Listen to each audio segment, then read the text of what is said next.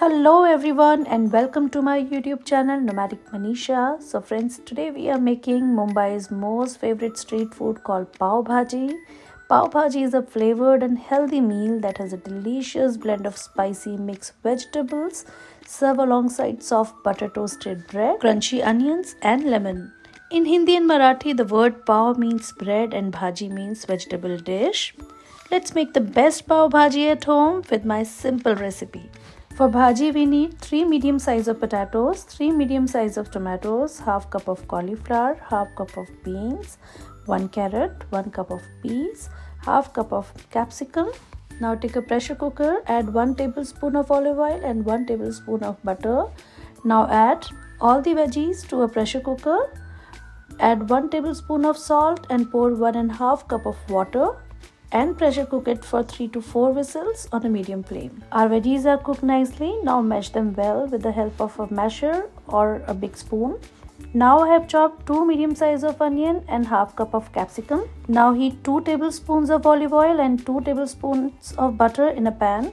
Now add 1 teaspoon of cumin seeds and half teaspoon of asafoetida. Saute it for 1 minute and now add chopped onions and saute them till they turn translucent. Now add 1.5 teaspoon of ginger garlic paste and green chilies. Saute them well. I'm adding half cup of chopped bell peppers and some salt and we'll cook it for 2 to 3 minutes. And now we'll add dry spices. I'm adding 1 teaspoon of turmeric powder, 1 teaspoon of red chilli powder, 1 teaspoon of coriander powder, 1 teaspoon of cumin powder and 2 tablespoons of Pav Bhaji masala. I'm also adding some water and now I'll cover it and cook it for 10 minutes. Our masala is ready. Now we'll add mashed vegetables and half cup of warm water to bring it to a consistency.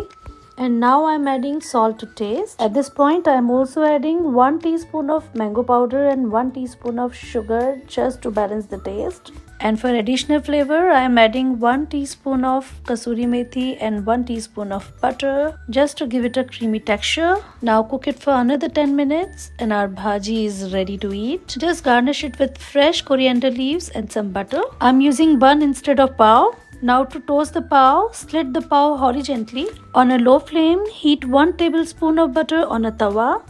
Place the pav on the butter and toast for 1 to 2 minutes until slightly crisp. So our yummy pav bhaji is ready to eat. Just serve it with lemon wedges and chopped onions and butter topped. So go and try this yummy and healthy recipe and let me know in the comment box that how was it. So see you on next vlog. Till the time, bye bye and take care.